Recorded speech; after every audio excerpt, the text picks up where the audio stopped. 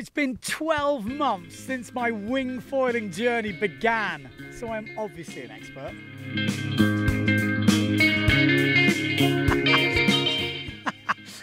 Okay, so I'm not quite an expert. Why? Why, Ben, are you not an expert? Well, I'll be honest, I haven't actually been on the wing that much.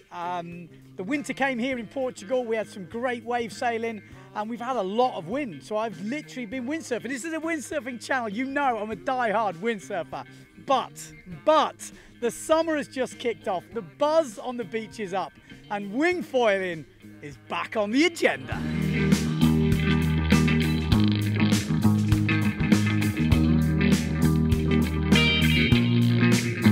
Why did I stop wing foiling? Well, I have to say, the short answer is I grew out of my board. Yeah, I had this very board here, 125 litres, 6'6" Nasquel. It was an absolute beauty to learn on. You know, wide, stable, super happy with that. But as you know by watching the videos, by the third day I was already jumping and it was already feeling too big.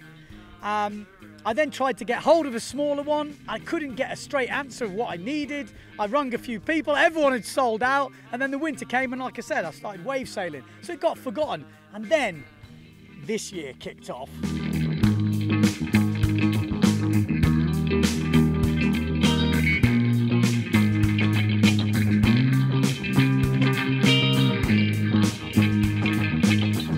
I picked up a new board, yes.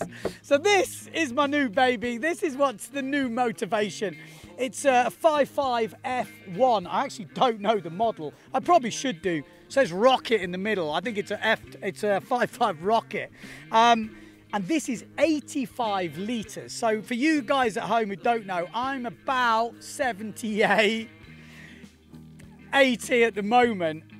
And this is why I'm making this video, because since I've been riding this in the last weeks or so, I have kind of thought, you know what, Ben? I reckon you could have learnt to wing foil on this board. And I know a few of you at home going, oh my God, Ben, don't tell them all to get too small a board. Now, I say this with caution, so don't just take my word for it, but I'm just going to tell you what I have experienced. Since I've been standing on this board in no wind, hardly at all, with a little bit of power in the wing, it's so stable. It's only like 7 litres bigger than me, but you've got to remember it's quite wide. And I genuinely think, rightly or wrongly, that I could have learned on this board. Would it have took me a bit longer? Maybe. But I then wouldn't have had to upgrade the board. So I'm making this video for you guys at home who are looking into wing foil now going, what board do I get? There's so much choice. What foil do I get? You know, what size? I think the active windsurfers, the good wave sailors, the board sport enthusiasts could go relatively close to their body weight. Now, don't go too close. Like I say, this is about 7 litres bigger than me. I feel I could have done it. I don't know, because I learned on that big beast. So I don't know. I would suggest having a go, but just keep that in mind. I'm going to talk through a few other things. There's no foot straps on this board. I have to say that.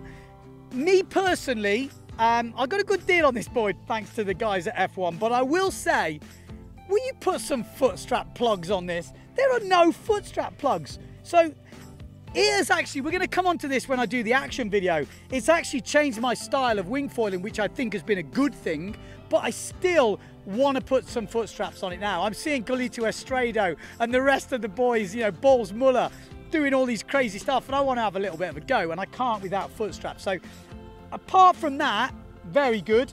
And then we go on to handles.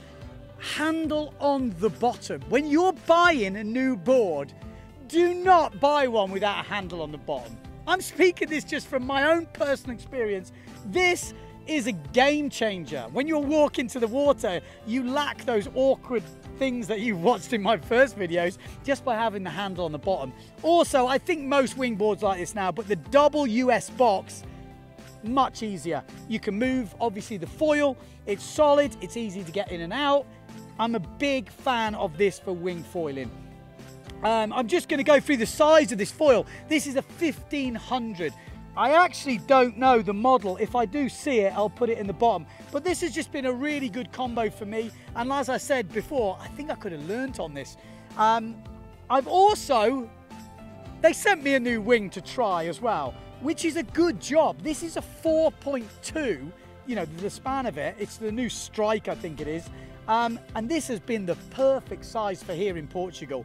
We get, you know, on the lighter wind days between 10, 12, 14, 16, that kind of range. And this combo has just been a go-to. I just rig it up, go. And even in the light winds, I can just pump it onto the foil. I was going to say onto the plane, but onto the foil. So there you go, just a little video just to show you my equipment upgrades, because we are going to be going and showing you some of the things I've learned in wing foiling, some of the little tips that I've kind of taught myself, and some things that I think you need to practice to excel in this discipline, to have more fun.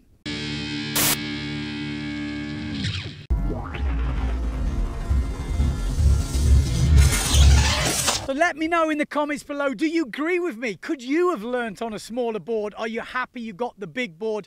Any comments will be super useful for everyone else getting into wing foiling. It is a minefield out there. You've got shops telling you one thing, riders telling you other. Mine is just one experience, and I'd love to hear yours.